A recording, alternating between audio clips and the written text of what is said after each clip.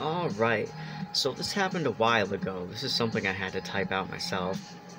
Um, yeah, so in an article in April 2021, Andrew Yang is not outright pro-life.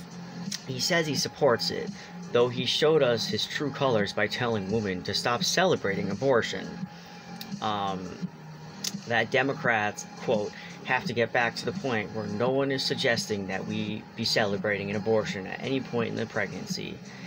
And this is just kind of stupid, because as if women are just like so excited to get one. It's just about having a human right that they should know they should have. Oh, Jesus Christ. They would not be thinking like this if they were the ones like choosing with their own bodies on all the like hormones that affect you. These men are fucking nuts about how much they project this shit. I'm sorry, I don't mean to be rude, but it's just like this comment alone kind of pissed me off. But his attitude is about optics. Sure, you can have it, but don't speak it, he essentially means. Is that ally speaking words? No. He distanced himself from this comment, though. On a side note, other Democrats were essentially telling women to stop focusing on abortion, such as Nancy Pelosi, saying focusing on abortion makes the party look bad, since they suck up to conservative talking points of the family values. Instead, Yang awkwardly hints that women should have rights, saying, "I've been a champion of women's reproductive rights from day one because it's the right thing to do on every level." But he leans in with a comment at one point, saying we should be absolute about a woman's choice in any way, basically saying, but says something out of touch by basically saying he wants a time when we can stop caring about abortion. He literally kind of says this. His words were celebrate. He didn't actually say stop caring, though. But we know what he means. And, quote, "It's tragic to me if someone decides they don't want to have a child.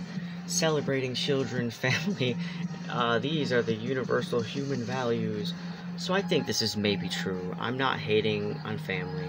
I have an extended family that I miss that I haven't seen since 2019. But still, I feel like I don't think he should be projecting himself this much of his personal life into women's choices, especially to a lady who he hasn't even planned this with. So it feels like he's preaching a little bit of economic eugenics via the dearth birth. I don't mind if you guys think I'm reaching on that, but it only gets worse, honestly. Alright, so on the isidewith.com website, on the Andrew Yang angle of it, talking about his stance on abortion. So my issue with what he has to say isn't the logic of education and protection that'll curb abortions. This is absolutely true that these things will reduce the need for abortion, minus rape culture and incest culture.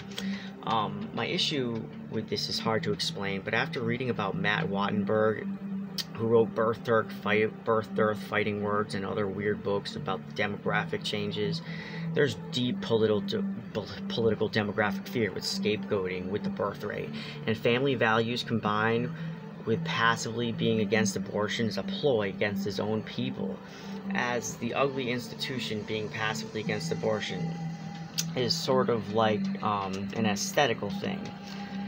Capitalism doesn't like the look of abortion because it wants people to go back to work, you know?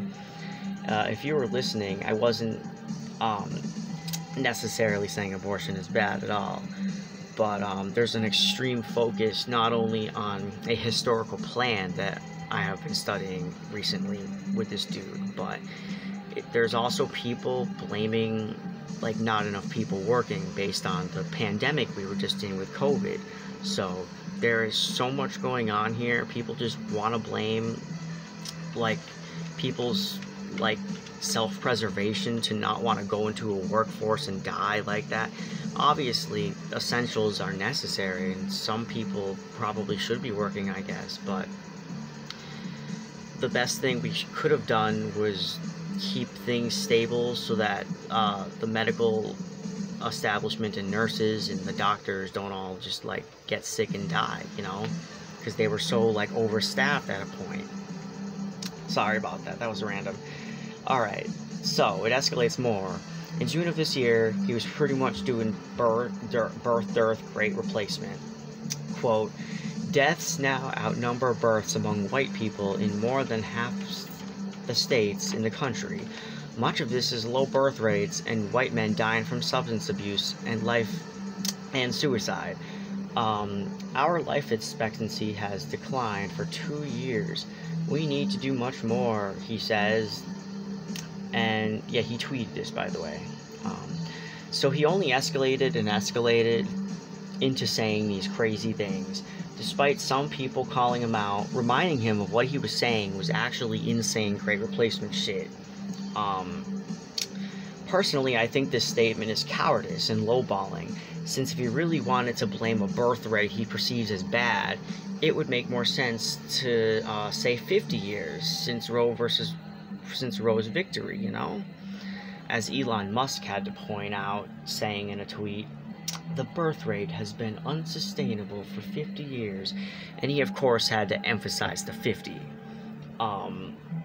Yang goes even further only days ago, this month, I believe, when he tweeted his understanding for the January 6th riot, ignoring the type of people who hold beliefs that would take us back hundreds of years with their Confederate flag carrying crap, stating, quote, I'm no Trump fan.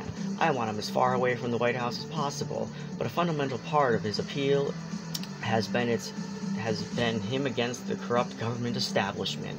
This rage strengthens the case for millions of Americans who will see this as unjust persecution.